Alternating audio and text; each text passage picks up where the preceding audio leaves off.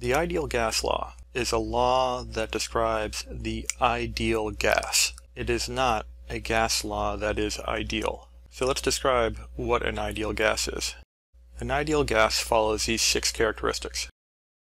Ideal gases have very small particles. Ideal gases have large distances between them, meaning that the volume of the particles are negligible. Ideal gases are in constant random linear motion. Ideal gases conserve kinetic energy when there are collisions. The average kinetic energy of an ideal gas is temperature dependent, and the gas particles do not attract nor repel each other. This might look familiar to you, because an ideal gas follows kinetic molecular theory. The kinetic molecular theory describes the behavior of an ideal gas. Now, we've talked about a series of gas laws already. We started out with Boyle's law, and then we did Charles' law, and then we combined Boyle and Charles to come up with the combined gas law. After the combined gas law, we went and talked about Avogadro, and we looked at Avogadro's law. The ideal gas law is a mixture of all of them. You can take Boyle's law, where pressure and volume are inversely proportional.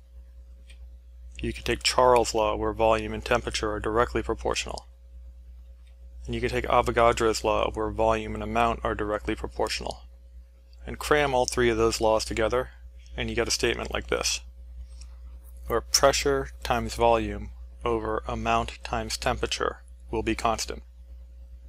And what's neat about this is that you don't have to keep any of the 4 measurements constant. In those previous 3 laws, you could test 2 and keep 2 constant. But because all of the measurements are in this equation, there's no need to keep any 1 or 2 measurements constant. And because you don't have to keep any 1 or 2 of the measurements constant, that value for k is known. We give that value of k its own letter. It's a capital R, and R is referred to as the ideal gas constant. Sometimes it's called the universal gas constant.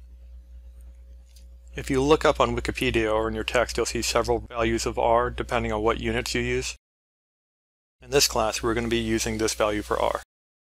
R is 0.08206 liters times atmospheres divided by moles times Kelvin. Alright, so there's a lot here, so let's kind of simplify things. We have this statement, PV over NT equals a constant R.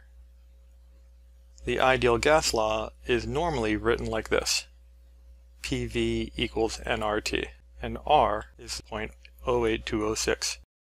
And the units of R are liters times atmospheres over moles times Kelvin. So let's put it to use. I've got 15 grams of chlorine gas. I know the temperature to be 55 degrees Celsius, and I know the volume is 12.8 liters.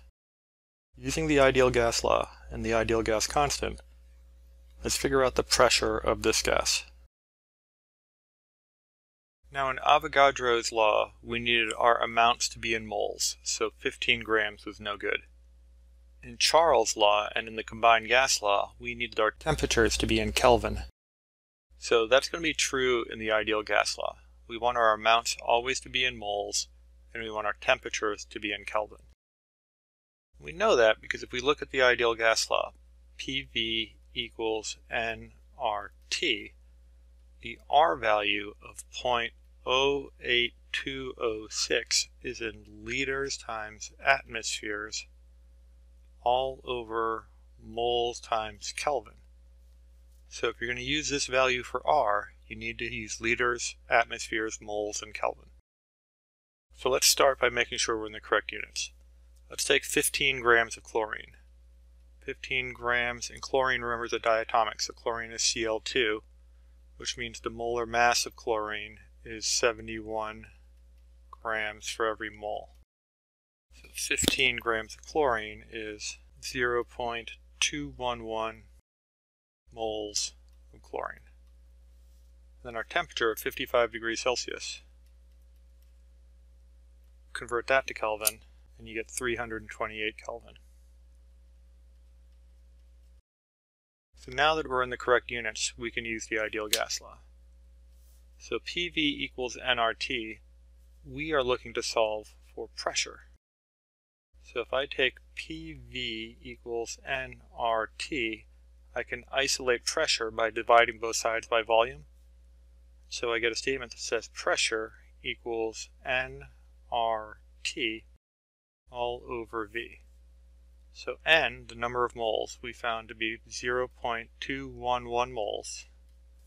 R is our ideal gas constant, 0.08206 liters times atmospheres, moles times Kelvin.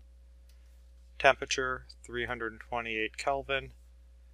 And then our volume is given to us as 12.8 liters. So let's check our work. I've got moles canceling out here. I've got liters canceling out here. I've got Kelvin canceling out here, which leaves me with atmospheres, which makes sense because I'm solving for pressure. So when this is all said and done, I get 0.444 atmospheres.